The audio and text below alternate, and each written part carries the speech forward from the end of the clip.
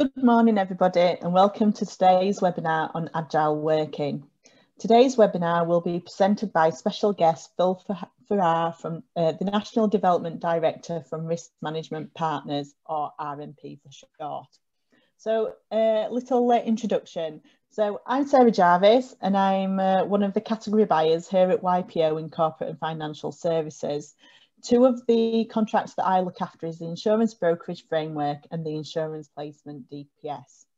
So a little bit of background on Phil. So Phil began his career in 1986 with Municipal Mutual and worked at two of their branches before joining the broker world with Aon in 1992, where he stayed for 12 years working as part of their national public sector team. He joined RMP in 2004, where he was responsible for service delivery in the north of England and Scotland, as well as managing his own accounts. Since January 2012, Phil became the National Development Director at RMP. Phil's specialisms include risk financing and tender management, and he has become a recognised speaker at alarm and insurance and risk conferences. So before I pass it over to Phil, I'd just like to go over a few items so you know how to participate in today's event. You have all joined this webinar in listening mode only. Please use the Q&A facilities at the bottom of the screen to ask questions while we deliver the presentation. We will then go back to these questions at the end. For any questions unanswered, we will respond after this session. So now over to you, Phil. Thank you, Sarah. I just initially like to start with a warm welcome to everyone and thanks for joining the seminar. Hopefully you'll be able to take something from it of benefit. I'd just also like to pay thanks to the YPO team for helping pull together today's session, and in particular Sarah, who's got the difficult job of changing the slides whilst based somewhere in West Yorkshire, whilst I ask her to, and I'm based in Manchester. I think, as the team said, we're going to deal with Q&As at the end, and if there's enough questions and we don't get through them, we will issue a written Q&A out to everybody. So, Agile working. Over the past 6 months or so, I think many of you will have heard one session or more around Agile working, in particular around some of the legal issues and the risk issues which flow from it. And whilst I'm going to cover some of those topics, what I really wanted to give you a flavour was basically my personal experience. Someone that's been doing this, working in this environment for over 16 years now, which contrasted with the first 18 years of my life working in an office environment. I think a lot of what I say will probably resonate with you over the past, like I said, over the past 8 months or so. I'm also going to draw upon the experience of my wife, who's now moved to a permanent home worker, having been an office worker. My daughters, who are of an age where they're just starting their career and their working environment is absolutely fundamental to how they may progress within that. One's a teacher. And I've also spoken extensively with colleagues and clients on how they found the sort of difference in the working environment. On a personal note, what I would say is home working or agile working comes with many positives. As does working in an office environment. There's no right or wrong solution for each individual, which depends upon where you are in your own career, your own age, your own personal circumstances. What I would say, though, is that the benefits of home working have been measured and studied over time, and employers and employees have a duty to try and be the best they can in each and every setting. As well as the regulatory and legal duties which flow from it. Just drawing upon the experience of my wife, I think after 8 months now, she's beginning to see some of the challenges that working from home can present to it, as it were, as well as obviously still enjoying the benefits. So what we're going to try and cover today is a little bit about what is Agile working, where are we today in the scheme of things, and if there was a face-to-face presentation, I'd be asking you if you could tell me where we are. What's happening with our working environments, what are the challenges and the opportunities to us as individuals, organisations and society at large? What will the future look like? Probably more fundamentally, what do we want the future to look like? Some of the liability issues and what employers and employees can do, and then just a summary to pull it all together. Okay, I think we've got about an hour or so for the session, so hopefully we'll get through all the material. Okay, so what is Agile working? It can mean many things to different people. For the purpose of today, what we're going to use Agile working is going to be really the ability of employees to work remotely from their normal office or working environment and to replicate that office environment. As I mentioned, I started doing it 16 years ago. I honestly did not believe it would work. And I was amazed at how resourceful you can be and how you can actually make it work to your benefit and that of your employer.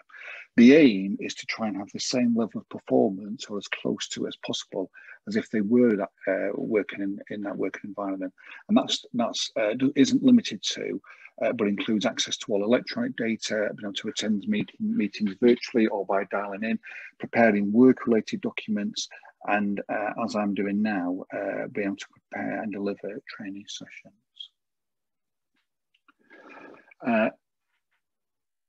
Really, at some point, all of us in our normal place of work will work in an agile environment, be it at home, in a hotel, maybe away at a conference. It could even be in a Costa Coffee or any other coffee shop. There's plenty of other coffee shops, not just Costa Coffee, to go in. And this material is relevant to all those sessions, but predominantly it's going to be focusing on sort of working around from home, and also for a long period.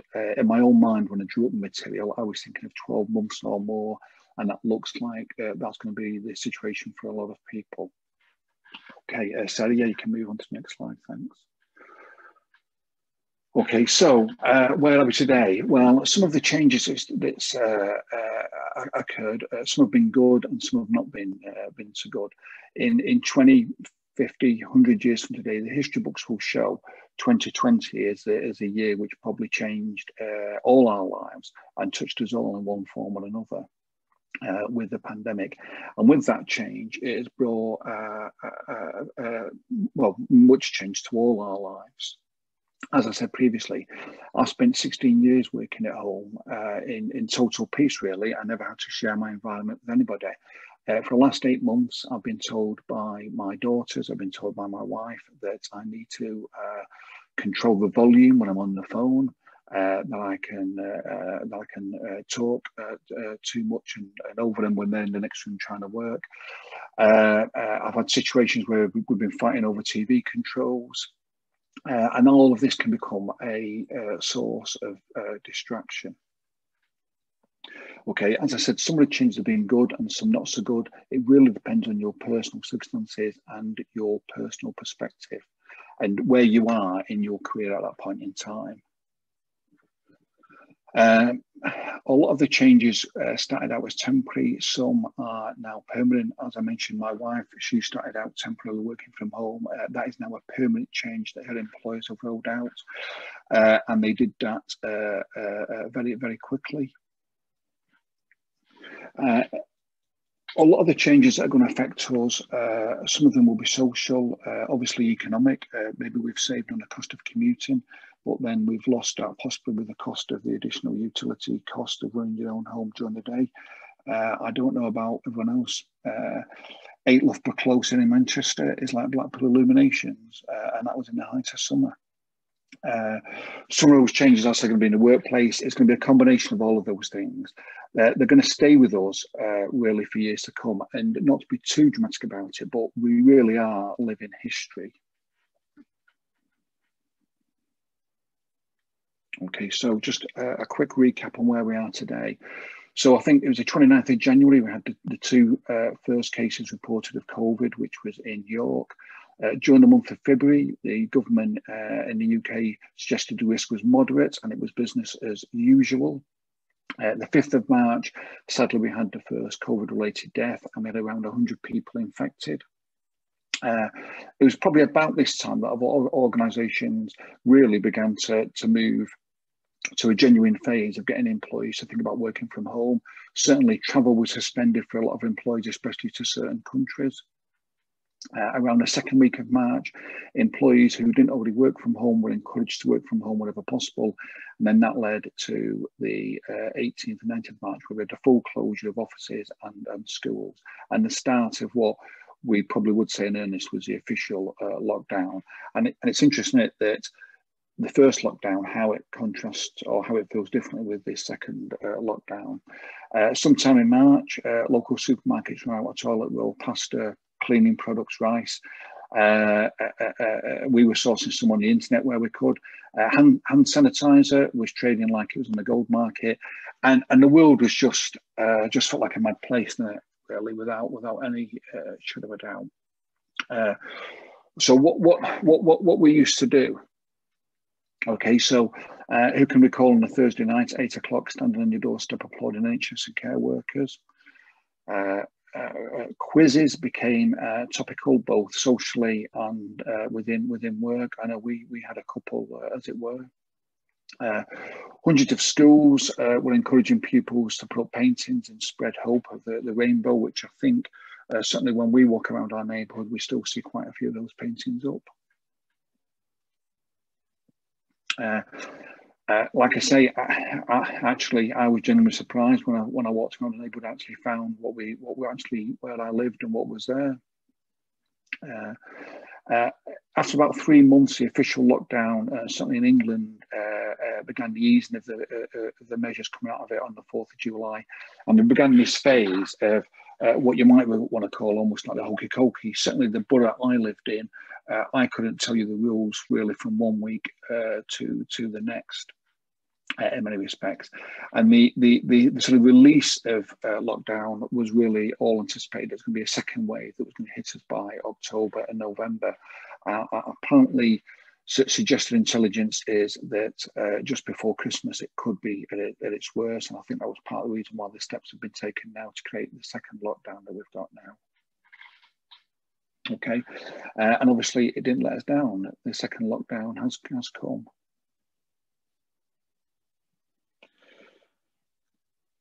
Thanks, Sarah. Sorry, my apologies. Yeah, so we've got a situation now where we've got this new agile working. Sarah, you can move to the next slide. Thank you. And the modern day office is there's a picture of Sarah's semi-detached in Wakefield, and that is the modern day office. We're now working from home, and we're all beginning to get used to it to some extent. It's amazing how things have changed. When like I say, I've been working from home, when my wife's going for work, the hairdryer, the lights would go on. She could run tandem with an RAF jet in the morning with the amount of noise it was made. If I was getting an early morning train, I'd be feeling around in the dark for my shoes and suit, and it won't be the first time I turned up at a meeting with a pair of odd shoes on. One stiletto and one brogue. But the point was that was life, wasn't it? Now it's completely different. Now we have to share our home life and our home environment with our working environment. Thanks, Sarah. We can move over. Thanks. So, agile working. As I said previously, I joined RMP 16 years ago. I was really nervous about whether or not I could adapt to working from home. It suited me because of my personal circumstances at the time. And like I say, for me personally, it's been great. RMP, we've worked this model for over 25 years now, so we do have some experience of how to make it work and the pitfalls, as it were. I think what the current opportunity has brought, though, is an opportunity for a lot of companies and organisations to accelerate the process by demonstrating the benefits of it, and more importantly, that employees can work from home and the benefits that it can bring. You do need to make some sensible adjustments. Without doubt, one of the things that I found, first of all, is I started off working on my lounge table. After 6 months, I just had to decamp into a bedroom. That wasn't ideal, and eventually after 3 years I had to move so I could get a property with an office space in it. I was fortunate I had that opportunity to do that, as it were. I think one of the worries I have around the process that I see with a lot of friends and family is that there's almost a desire to rush the process through, as it were. And for many people, they probably just feel glad to still have some form of employment. And they can remain silent as to whether or not they think it's right for them or whether it will work for them. Many people won't appreciate the inverted commas dangers potential or the challenges that it may present. And of course, once the offices are shut and gone, that's it. You know, they're not going to be coming back anytime soon, are they? Something I would certainly encourage all employees to think about is what they want the workforce of the future to look like. The plan like I say, can work now. Everyone is sort of pulling together in a sort of community spirit. But are they storing up liabilities for the future? How many workers have had a risk assessment undertaken? My wife's not had one undertaken. I've had a self-risk assessment. Health and safety team sent me a form and I filled it in probably about 3 or 4 years ago. Whether my desk, my chair, my office environment is ergonomically sound, who knows really? Thanks, Sarah. Yeah, you can move forward. Thank you. So the key is really, whatever path may lay ahead for us, if we don't return to some form of office-based working, we're going to have to make some real adjustments to the sort of permanent relocation of home working. A lot of organisations saying there'll be a hybrid of the two, and I can see that come in. I spoke to a colleague yesterday at one of our partner insurers, and they were explaining they've always done 1 day a week from home. They're now going to do between 2 and 2.5 days a week, which will probably mean that his employer will actually at some point reduce the number of desks that they have, and they'll have a hot desk situation, as it were. As I said previously, you know, it is really important that the benefits or the challenges that's presented by agile working are considered over the long term, and that they are measured over the long term. And there's going to be a massive impact on economically. Where I live, we're fortunate to have a tram route into Manchester. A lot of the little coffee shops and cafes that were set up around the tram stops have disappeared, and they've closed because there just isn't the commuters coming in to keep them viable. As I said, it felt to me as though it was quite easy to grab hold of all the immediate benefits and possibly not see the wider long-term picture for us all. So we're going to have a look now, really, like I say, and just go through some of the advantages and disadvantages of working from home and what it can bring.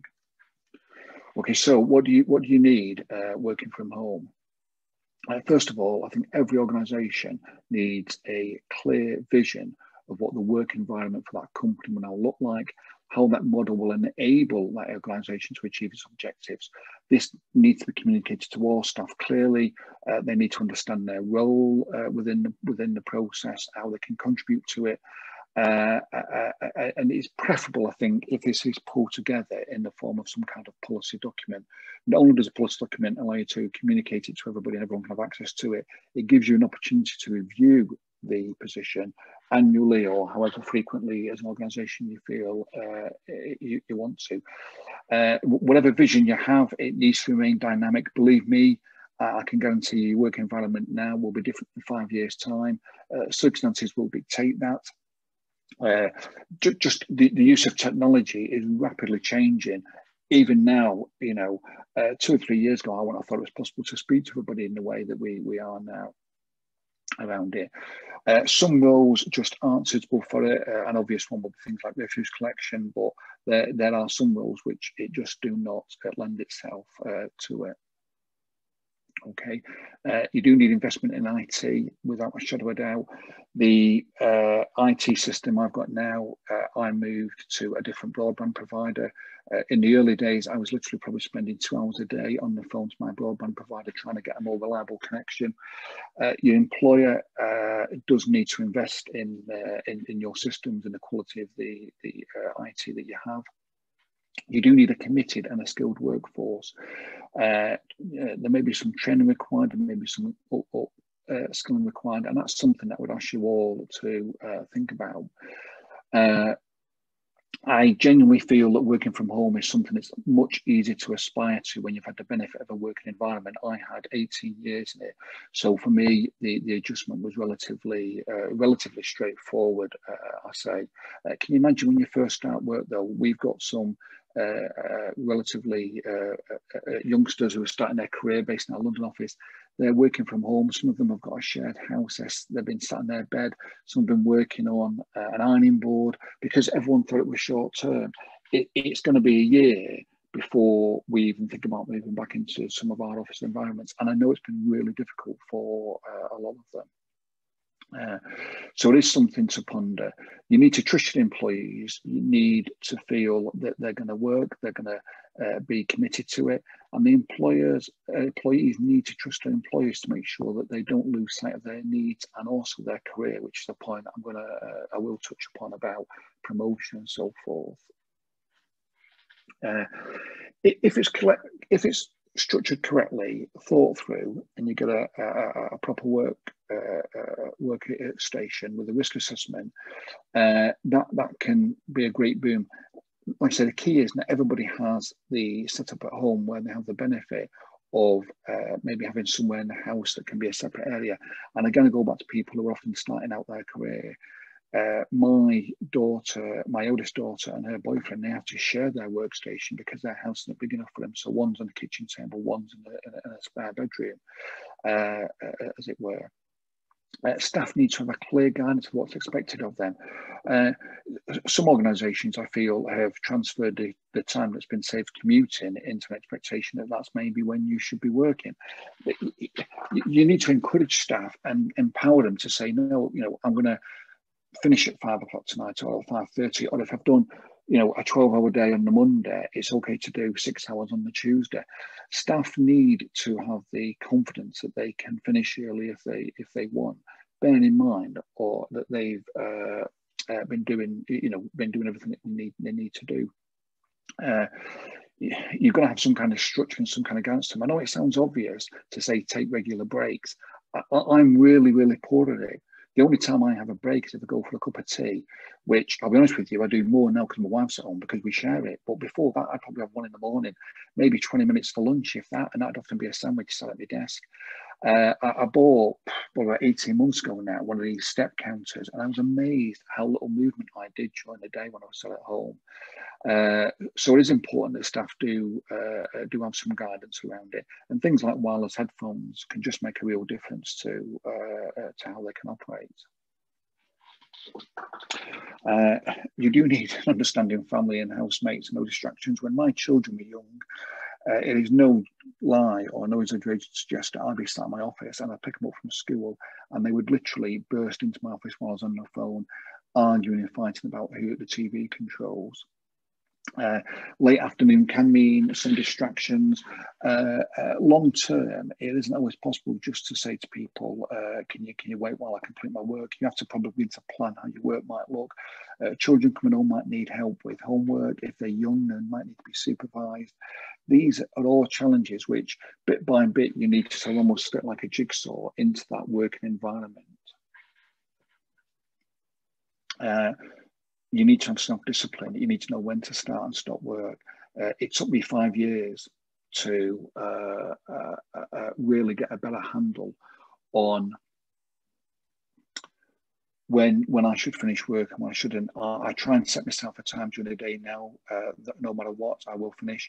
I used to sit for years and years. I'd have my BlackBerry or my email device sat on the settee with me, and at night I'd be checking emails that were coming in. Why? I don't know. I felt it was the right thing I wanted to do. I was genuinely some of them I was interested in. But you've got to give people. It's fine. A year, 2 years, 3 years, you might be okay like that. 10 years, 15 years, you'll be exhausted.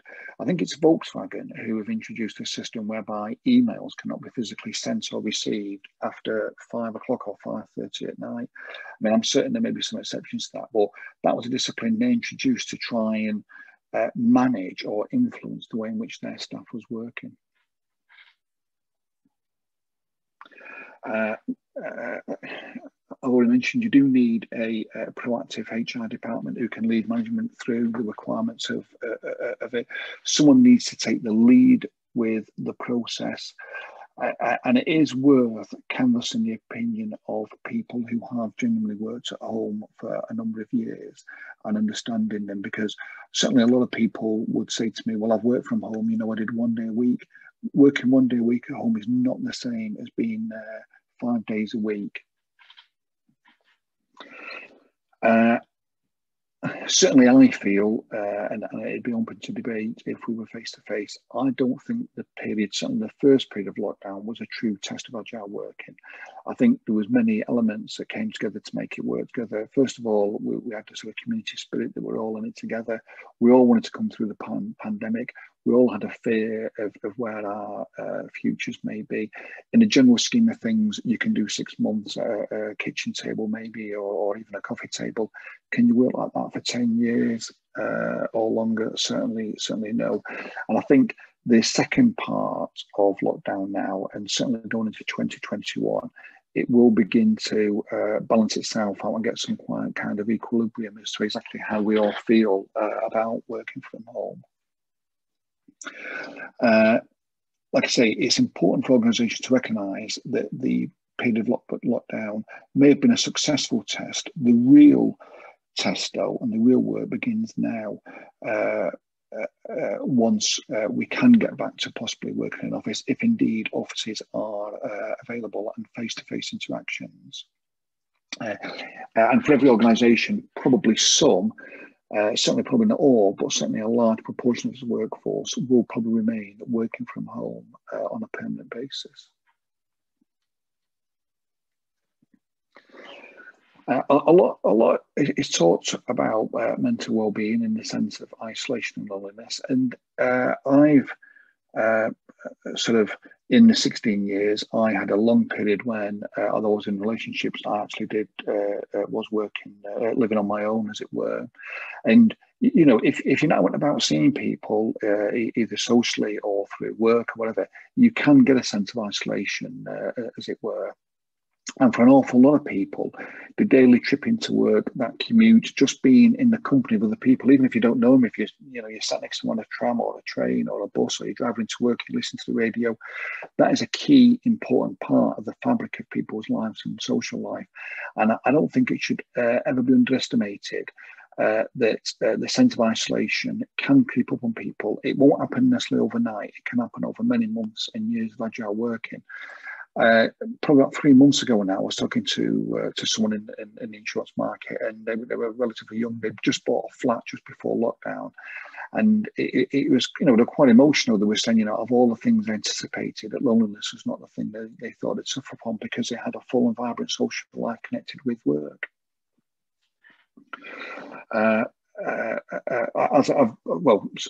Certainly when I was in an office, maybe you might go for a drink at lunchtime, or a coffee, or a bite to eat, or you might see colleagues after work, and that was all part of your social interaction. Where does that happen now? You might talk to people, but you don't really have that interaction with them in the same way that you did. It'd be an interesting question, wouldn't it? How many people would honestly take their current job now if they knew it was going to be working from home full time? Would I have done it? That's a good question, really, as it were. I miss getting out and seeing people. I miss doing this presentation face to face to everybody. I wish I could ask you questions. I wish I could engage with people. And I really do miss that. And if someone said to me, this would be your life going forward in your working environment, I don't know whether I made the jump. One of the points that I do believe in, and this is drawn upon the experience of people I've worked with, I do think it is suitable for people of a certain age. I think if you've got 10 or more years of office life behind you, I think you're probably often ready to work from home. You've got the self-discipline, you've got the understanding, you've got the comfort of the position where you are in your own career. Your employer knows you, they trust you. And it has benefits to both people. I think for younger people, it can be more challenging. I was speaking to an insurance officer a couple of weeks ago, and they've had to make arrangements for one of their inspectors to work in the office full time because they were young, and they basically said that they realised after 3 months they just weren't doing anything. They basically sat playing PlayStation all day.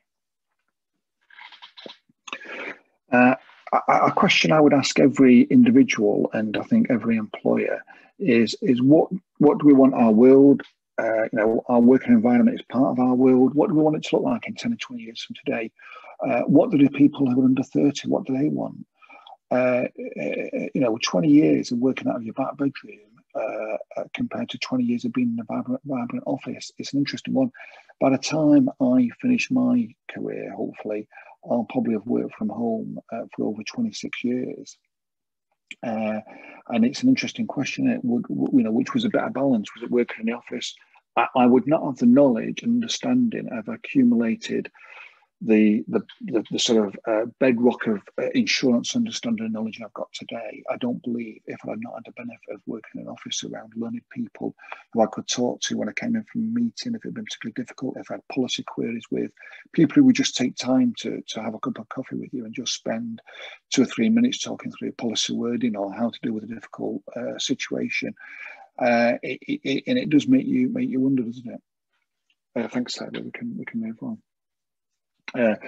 Some of the solutions that you might want to think about, particularly if you're managing staff. Obviously, if you're managing a team of 200, it might not be as easy. I do think sometimes home visits are important. One of my colleagues, we meet up. We've started meeting up midway. Obviously, not this month, but we meet up midway once a month and just have a bit of a chat in person. I'll be honest with you, it's Tesco's. You know, it's not exactly luxurious by any stretch of the imagination, but we felt it was important, even though we speak every day on the phone, just to get out of the office environment and just have that bit of one-to-one, as it were. I think if you can visit people at home or you can get to see them face-to-face, I think it's important, because I think you can sometimes see signs that people might be struggling with many different things in life, not just in their own environment, but you won't always pick up over the phone, or you might not see on a video conference call, as it were.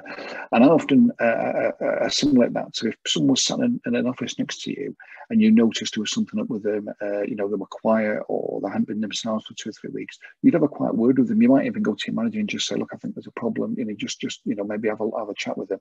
I think it's too easy when people are sat at home for that kind of situation to go unrecognised.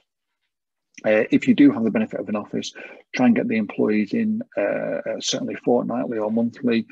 And as I mentioned, just encourage other members of staff to be vigilant and report any concerns, just as like I say, as if he was in the office.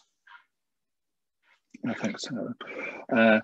Some things on personal well-being, it may sound obvious, but I do think it's a really good discipline to get up, have a routine, get dressed, showered, whatever you do. Exercise. I've even showed you a picture of me there. I took that picture for a reason, not this presentation, but I have to demonstrate I just ran 5k. And if you think I look bad day, you should have seen me after I'd finished. But that's something that I've introduced, joining the gym, going out for a jog, for a walk. Like I said, if you get the opportunity to meet up, I think it is really, really worthwhile taking the opportunity. Take regular breaks, get up. It's a sunny day now here in Manchester. This morning it was absolutely blowing a gale. During the summer, we could go and have a cup of tea outside. I'll be honest with you, much to mine, I'd be sat there agitated, wanting to get back to my emails and doing my presentations and everything else. My wife she's got much better discipline than me. She was more inclined to say, no, just have a 10-minute break and have a cup of tea and just get away from it, as it were. Try and minimise noise and distractions. I have a colleague and they listen to the radio, which they obviously turn the sound down when they take a phone call. I've tried to work without distractions. I'll be honest with you. The first 5 years I had a TV in my office, and the only reason I had a TV was so I could check on football transfers on the final day. And I might have watched the odd football game or something like Wimbledon, but I eventually removed that for a variety of reasons. But you have got to try and have that environment. Try and plan food and drinks. Again, I don't know about half an hour about if I'm working with my wife. If I was at home here, I wouldn't think about lunch until I went downstairs into the kitchen. I'd see what was there. Is it a can of soup? Is it crackers and cheese? Is it a sandwich? My wife's much better disciplined. She'll get stuff out of the freezer. She'll say, we're having this, we're having that. So, I can see the benefits of that now. I probably wouldn't eat in best. If I was in a rush, it could be a cake, So it's just things like that can help. If you can get out of the house in daylight, by all means do so, even if it's just going for a walk around the block or walking to the newsagents to pick a paper up or something. This is something I dealt with probably pretty badly to start off with, but I now try and explain to people what time, when I'm here in my office, I'm working. One of the problems I found is I think my family thought that because I was sat at home, I wasn't really working. It was like toy work. You know, people would come in and show me a pair of flip-flops he'd bought, or, you know, Amazon's just delivered this. What do you think of it? And I'd be like, but you wouldn't come into my office and show me that. You wouldn't ring me up and say, I've put you on video conference call so I can show you a pair of shoes I've bought. And yeah, that's what it was like. And for me, I had to try and just get some boundaries. I mean, don't get me wrong, you know, I was happy to see people and that, but at some point, you know, I did think, you know, I mean, you know, people just say, you know, can you just drop us here, take us to the shops, do this, do that, put a wash on, you know, empty the dryer. Don't get me wrong, you know, and they were all benefits there. So, like I say, find a time to start, find a time to try and switch off. And if you are fortunate enough to have a door, try and close the door. I think is really important. I will touch upon this, but one of the things I really missed when I used to commute was I'd leave the office, I'd drive home, I'd listen to the radio, I'd listen to a certain program, I'd had certain touch points where I had to be by this roundabout, by the time the news came on or whatever, because I knew I was on time to then be home in time for my evening meal. And when I got home, I was ready to be whatever I needed to be, you know, a husband, a father, whatever. I close the door now, walk down into the kitchen. It's probably a 5-second walk, and I'm still thinking about that last email I sent. Was the tone of it right? Did I rush it? Have I copied in somebody I shouldn't have done? GDPR, God almighty, I've got to have it tattooed on my eyeballs. And that's all part of that rushing, as it were. Working long hours, this can be closely linked with a sense of loneliness and isolation. But like I say, it is easy for employers to, or employees to convert, and certainly I did that 16 years ago, and I still do it today. The time you spend commuting, you spend working in the office. I probably start about 7:30, finish anytime between 5 and 6. You know, that's probably, I used to leave home at 7:30, try and get in the office for about 8:15, and I'd probably leave the office about 5:45, something like that. One of the things, or one of the disciplines I certainly found I missed, was actually having somebody to go home. Usually when the cleaners used to come around, that would be a nod to, you know, maybe you've been in the office too long that day, as it were. And I think this is where family can play an important role, and can sometimes actually check on the hours that you spend working, as it were. I've already covered this point about the fact that the time spent commuting did act as a natural barrier. Like I say, if anybody who's been working from home for a long time will recognise the dangers of not fully engaging with the family, not fully turning off from work, because you're still thinking about actually what is going on, because your work and your family environment has sort of become blended almost into one. The temptation to do a few hours on a Saturday morning. Why not just click on and just keep things ticking over? What about Sunday afternoon? You know, get a few hours in. Sunday night even. The thing is, where does it end? Where's the visibility? People, I get emails all times of day and night from people. Nobody really picks up the phone and says, you know, what were you doing Sunday? Now, it might be that they were working Sunday because they took Friday morning off to do something. You know, it might be mowing the lawn. I don't know. But it's fine as a one-off. It's fine over 12 months. It's not healthy over a long, sustained period of time, unless it's something that you really enjoy with a passion and you feel it is right for you to be working these long hours. I think every employer, I think every manager, I think every team leader should speak to the people who report into them and explain to them what they think the working day should look like. Is it 9 while 5? What are the core hours? Is an opportunity for flexi time? I kid you not, and we have no problem with this. We know some of our colleagues might go and get their hair cut during the day, you know, because they might have done a 15-hour day the day before. It saves cutting into time with family at weekend, and that's all part of that balance. And certainly one of the understandings that we have within RMP is that so long as the work is done, and we do manage and we try and monitor the workloads that people have at any one moment in time, as long as it's done, you know, and you're there for clients and so on, we're not too rigid about whether you're doing a 9-well-5 or an 8-well-4 or a 10-well-6. You know, we do give people that flexibility because I think we recognised a long time ago that working from home is a challenge. It does come with challenges, and there needs to be a balance around it. It's part of the deal, if you like. Like I say, you know, often I speak to people now and I go, oh, you know, I need to go pick up the children from school. And that is part of the, like I say, it's part of the deal, isn't it? Meshing together the benefits of home life and personal needs. It's a really good question. How do you manage performance? Is it when someone turns their computer on and off? We know electronically all this information can be measured. Is it the amount of email traffic? How would you measure it in the office? You know, would you see someone sat there spending 3 hours on eBay or Google? How would it look? I've chosen magnolia because if you can see me on video, I think that's what the colour of these walls are, the cell, as we call it. But, you know, sitting looking at 4 walls like this for you know, year after year does take its toll. And I've already covered this point off about would you have taken a job, as it were.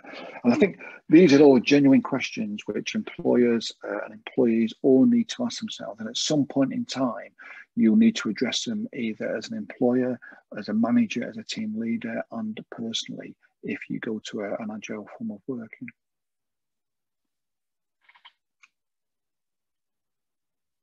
Okay, this is really some guidance, I think, really for individuals, as it were. Limit your hours for a sensible balance. Like I say, it did take me 5 years to really understand that, as it were. Something else I've introduced in the last 12 months or so is I try and spend a few minutes. The last thing I do from a work perspective is usually the most simplest thing I can do that day, or the easiest thing. It just allows me to switch off from that intense level of thinking about concentrating on work and begin to move into, you know, being a partner, as it were, and a parent. Not always possible, you know, we all sometimes when we have to work the odd weekend, but I try and organise it now as best I can so I don't work weekends. At one point, I did an awful lot. When I look back, I don't know, was it of any real benefit? It felt like it was at the time.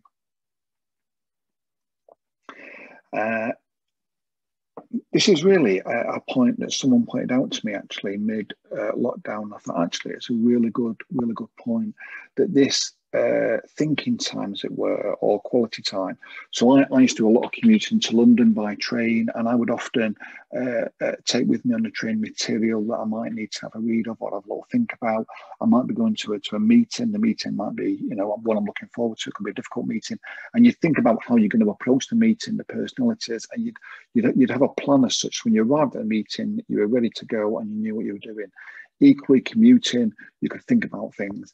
That's gone from us, hasn't it? You know, certainly, you know, I think a lot of us probably have, you know, one back-to-back meeting after another.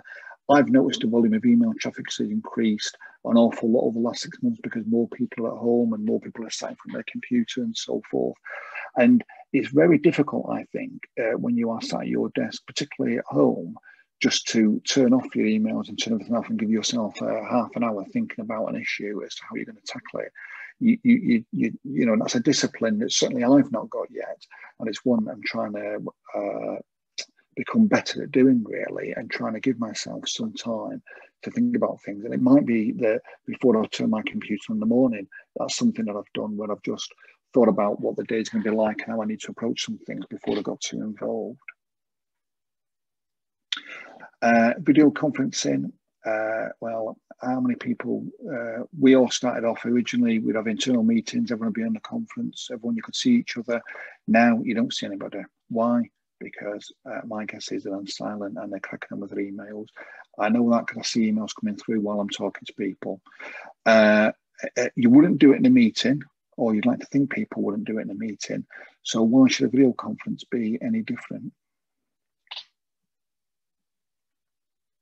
Video conferencing, does it work? When I posed that question, I feel it works better now than it did 3 or 4 months ago, certainly for me and certainly for RMP. The technology seems to be improving all the time. We've invested in some better kits, so that's getting better. But it does seem that there's teams. I think we're on Zoom today. We use WebEx. There's other platforms. It would be great if we could have one common platform that we could all use. I think video conferencing works really well in a meeting setup with people who you know well. And how do you know them well? Because you spent years face to face with them. It doesn't work as well, in my view, with people who you're trying to build a relationship with, who you've never really met and spent any time in their company. Yeah, and I've already made that point there. Does it work well with people you never met? How do you deal with a difficult issue or a problem which requires tact and diplomacy? How do you maintain a good working relationship post the discussion? There could be 10 people on the call. How do you get the points across that you want to mention? How often do you hear 2 or 3 people go to speak at the same time? I have no doubt video conferencing is going to continue, and I will be the first to say I've certainly attended some video conferencing meetings, which has been an absolute benefit. I can think of 2 or 3 where it had been a trip to London or a drive into Manchester for a 1-hour meeting, and we've done them over the video conferencing. There's been 2 or 3 of us on the call, and it's been really good. But it's not the solution, I think, for everything.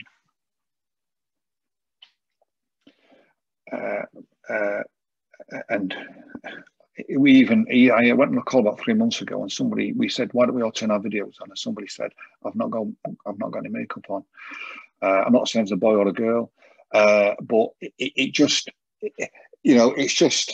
they didn't want to put the video on because of that very reason. Okay. I'm actually suffering with this myself now. So both my shoulders and my wrist last couple of months become really sore, and I just think it's just the angle that I'm at, and it's because I'm spending 5 days a week now sat at this desk, whereas before it was maybe 2.5 days or 3 days, as it were. And it is a real challenge. I mean, you don't know pain until you've got it, really. And I think, if someone said to me in my 20s and 30s that sat working a mouse could cause you issues, I wouldn't have necessarily believed it, but it does.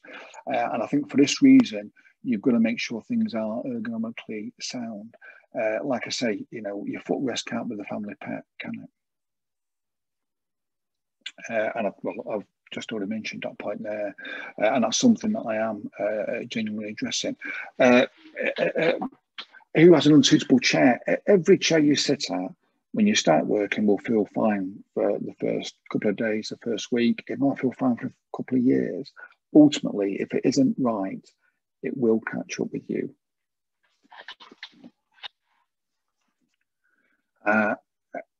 Data management, I'm not too certain how much sensitive data you may or may not have at home. We have, part of my office environment is actually I have a lot of cabinets for some material around claims where I may need to print the file off and keep it for a while. I've got a what do you call it? A thing under the desk to destroy all the paperwork and everything else. But it does open up new challenges, and organisations, employers and employees need to be aware of those challenges that it can present to working at home. I think everybody needs to do what we refer to as a data protection impact assessment, or a DIPA, really just to make sure that the agile working environment is picked within that. It probably is for a lot of organisations already, because home working is nothing new, but the move to 70% of your workforce working from home might present a different challenge. You'll be aware of this. VPN networks, they can make a secure environment for transfer of data.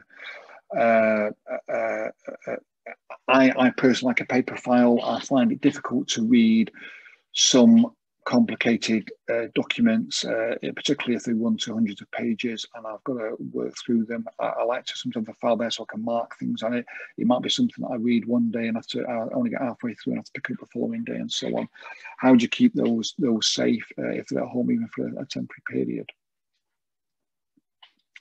And as I mentioned, do you have locked cabinets and rooms? And I said, it can't be the sideboard.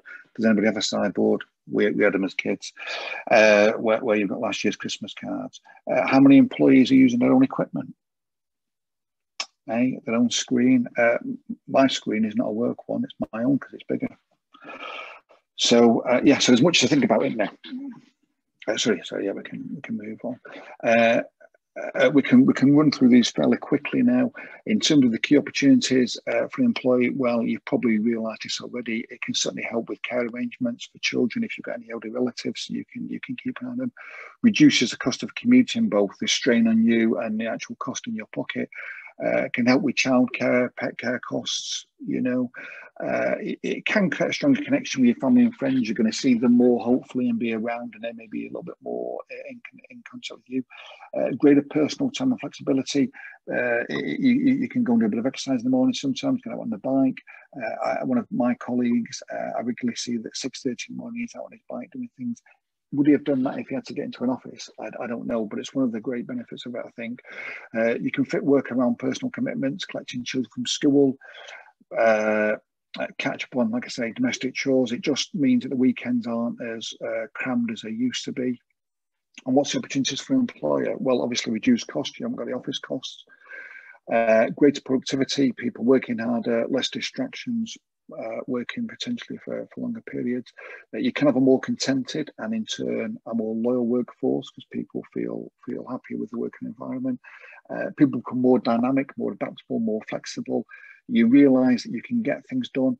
Before now, and I have sat on the floor of a town hall with a portable printer printing off a tender before we handed it in to the legal department, delivered it.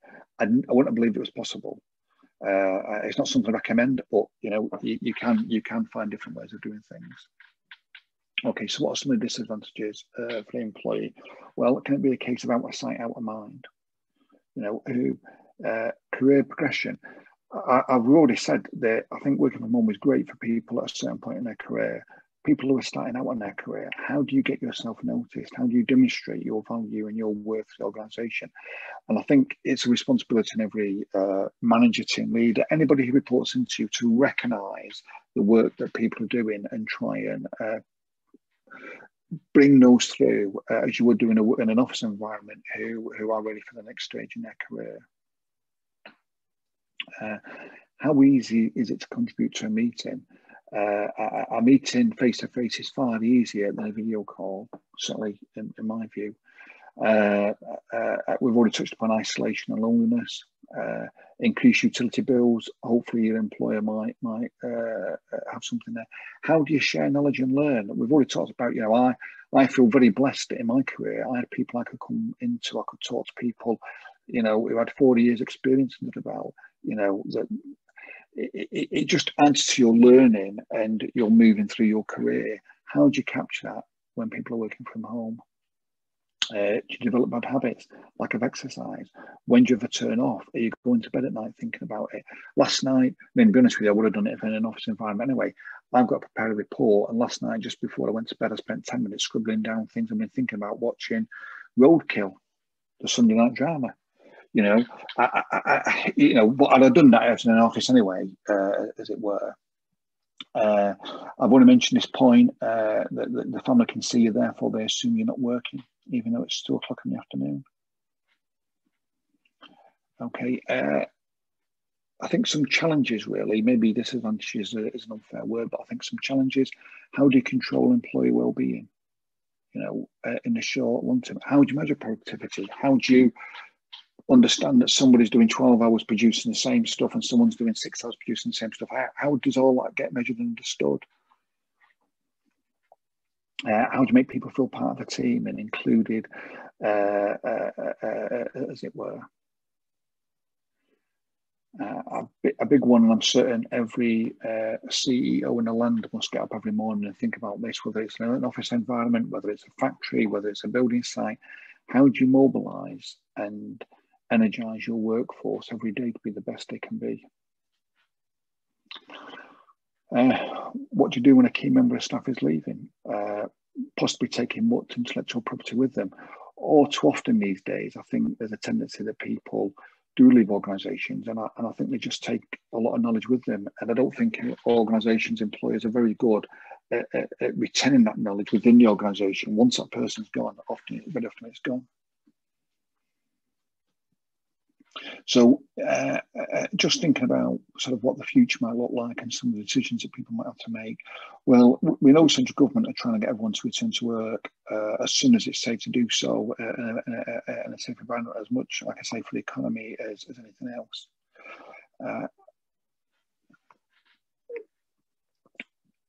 Will the workforce come back into its normal place of work? As I say, certainly people I know, people close to me, employers have made a choice. They're now working from home permanently. That's it.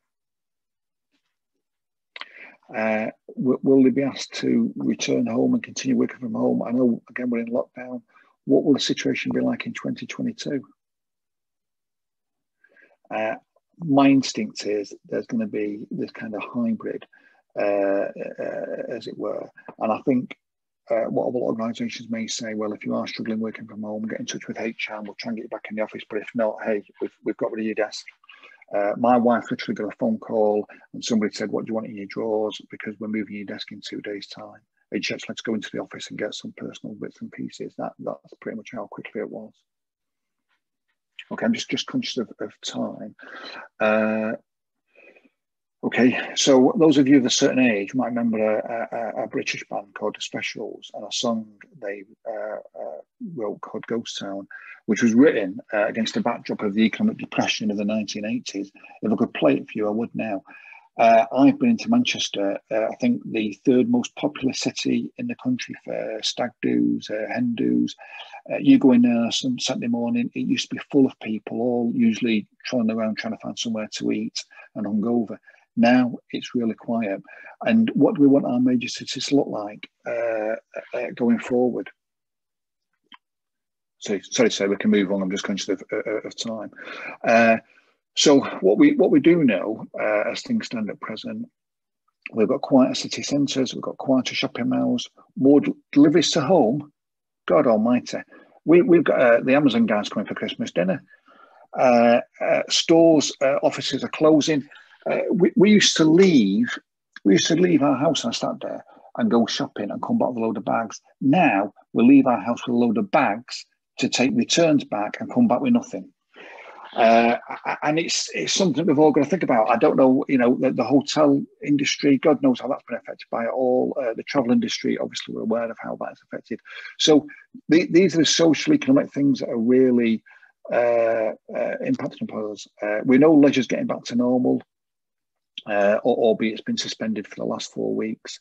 And it does feel like whilst the world economy and the UK economy and within that our own lives are all being sort of reset into some kind of new environment that we've got to embrace going forward. How much influence do we have as individuals? I'm not entirely too certain. I think collectively we have a genuine voice, but as individuals it's difficult sometimes to speak out. We've seen shopping habits already changed. Even I, as much as I hate to admit it, even I've taken to Amazon to buy things, usually the same of what I've already got, just another colour of it. I say I mentioned a plot about going to shops to make returns. Have people commuted? Have people converted the time they don't spend commuting to leisure time? Probably not. If you've got a choice, working from home or working in the office, what are people going to say? The chances are they want the best of both worlds, don't we? And in doing so, I think all organisations need to work out a risk management plan of how that is structured and delivered. Okay, I'm just conscious of time. Yeah. Sorry, I'm just rabbiting on here. New work, well, as you're working down it, Monday, breakfast, shower, work. Tuesday's the same, Wednesday's the same, Thursday's the same, Friday's is the same. Oh, hang on a minute.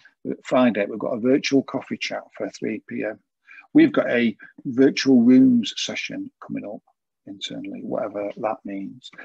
But it's all in the confine of the same room, isn't it? Sorry, we can fly on. Sorry, I've just been rabbiting on it really, and I do apologise. No, it's okay. No, it's fine. No, I mean, like I said, just a bit about the working day there.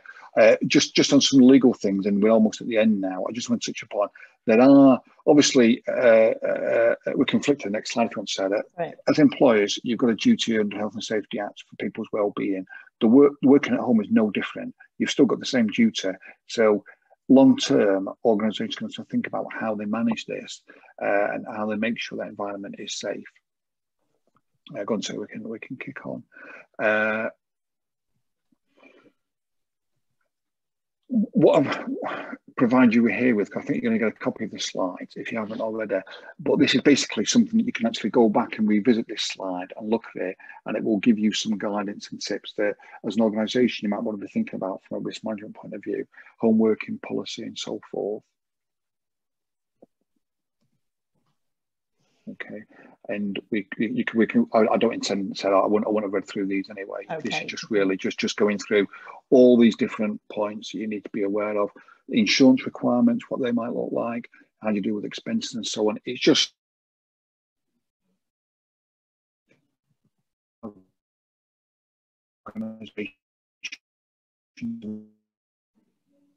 Phil, shape or form. You just broke up there. Sorry, we didn't catch that last bit. Oh, it wasn't any good, Sarah. You can move forward. It was rubbish. Like I say, I'm going to send these slides out anyway. So if anybody's got any questions, they'll come back to me and ask. Yeah. And like I say, I know people in the industry have been covering this already, so let's not dwell on this too much, but it is stuff you need to think about.